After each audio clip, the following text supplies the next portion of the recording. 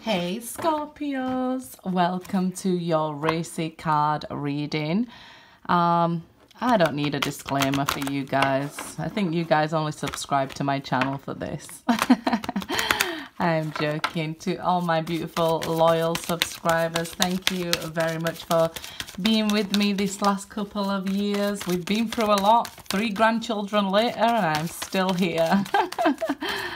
If you're new, welcome. Please remember to subscribe and hit the notification bell so you get all the messages I post each month. And of course, I will be doing a racy card reading right now. So if you're easily offended, yeah, right, Scorpios, yeah, right, yeah. I don't believe it for a second. If you're easily offended, please click off now because I don't want to offend anybody.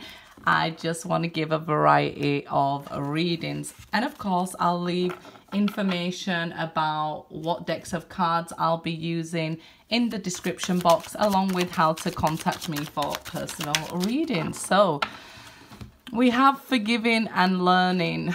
Stay optimistic about your love life, Scorpios. You're calling in a soulmate. Okay, forgiving and learning. As you release and heal the past, you experience more love in your present moments.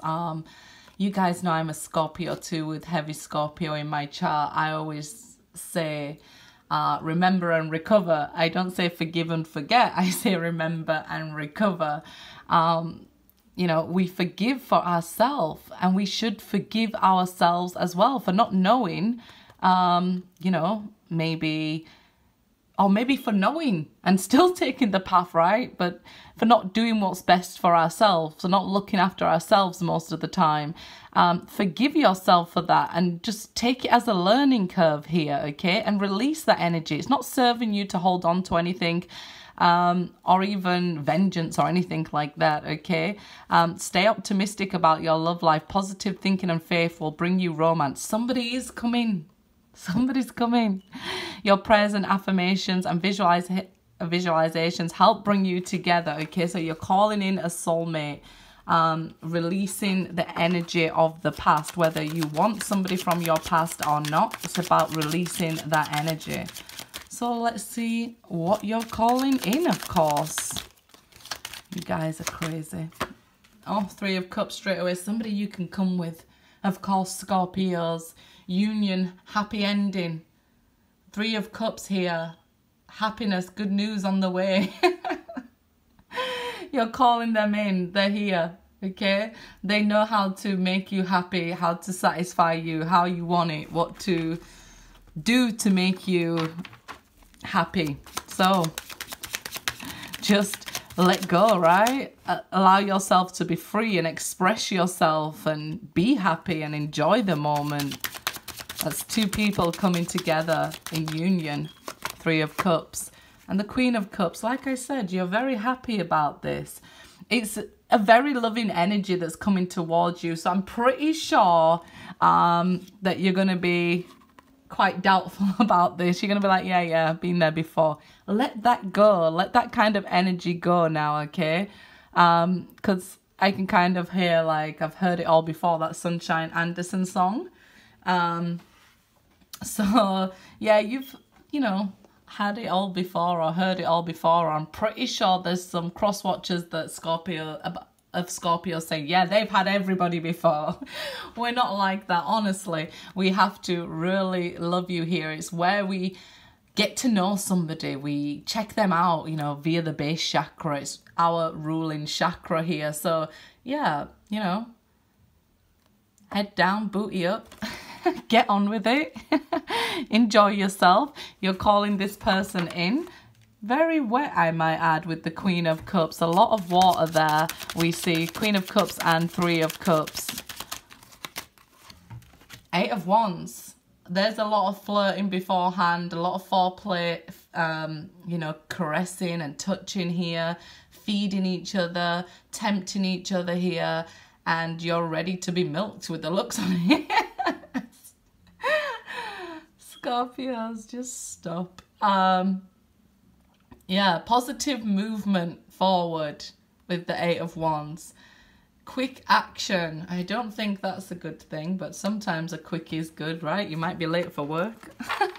But yeah, somebody's talking a good game for sure, but it seems like it's more than words here. They get you excited with words, but it's more than words. Oh yeah, they're very experienced. The Emperor here.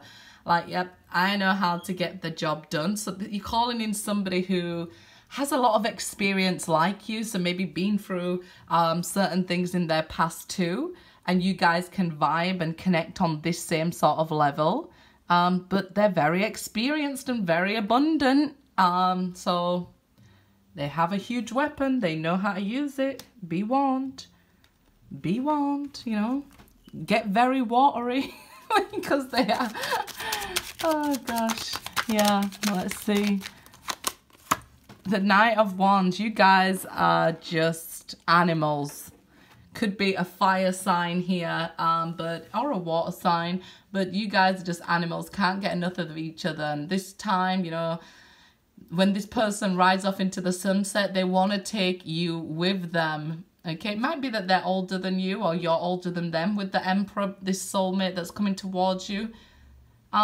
I do feel you overexcite them, so they may come very quickly with the Knight of Wands energy, but raring to go again. Experience, right? Experience. They know how to quickly satisfy you if they, you know, are going to quickly come. This time when, you know, this person is taking you with them, it's just about passion.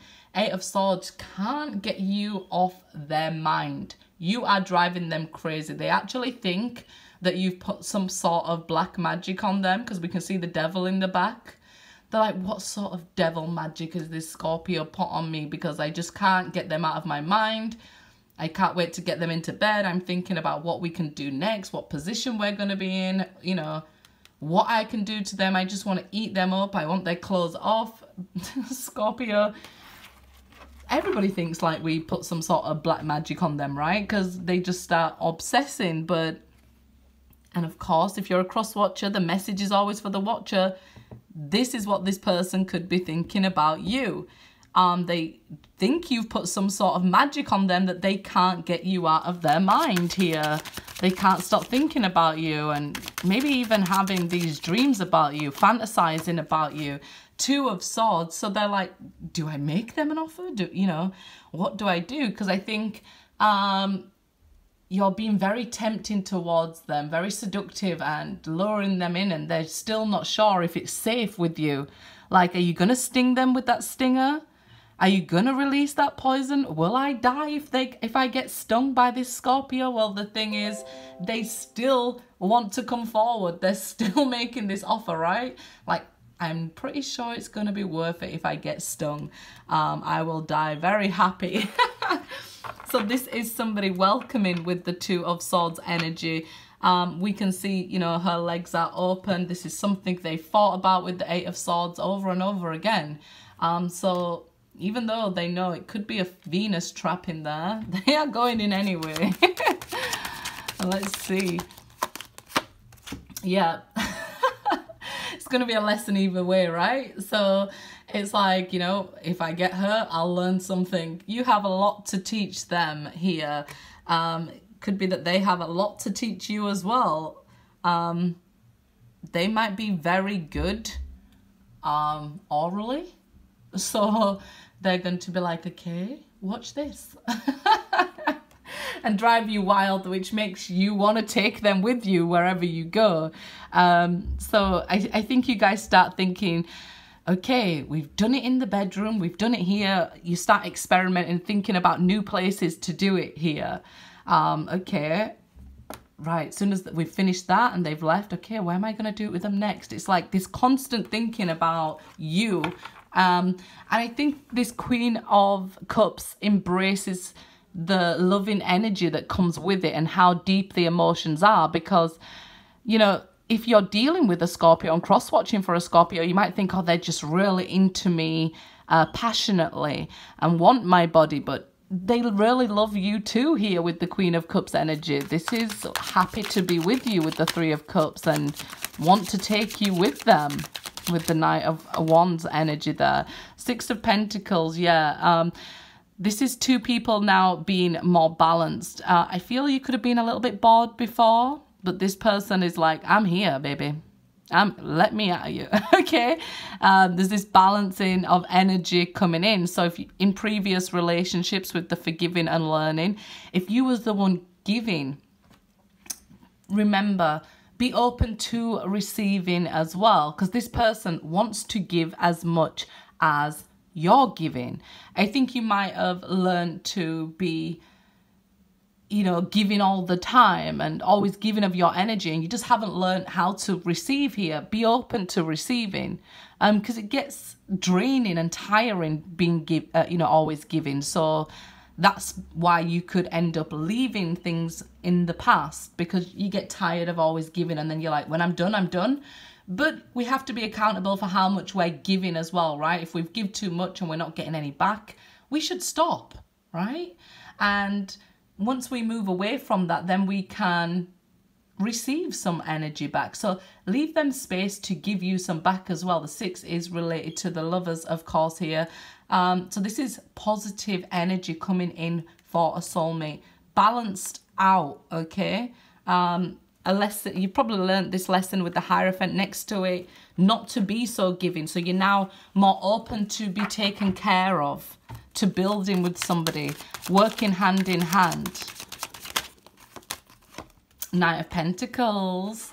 Scorpios, I keep saying it and I'll say it again, there is an offer of serious commitment coming in for you guys.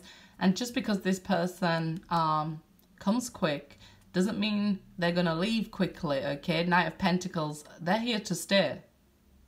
They're here to stay, and they know how to do that slow grind too. So don't give up on them straight away. You're very tempting. It's not their fault. Good luck, guys.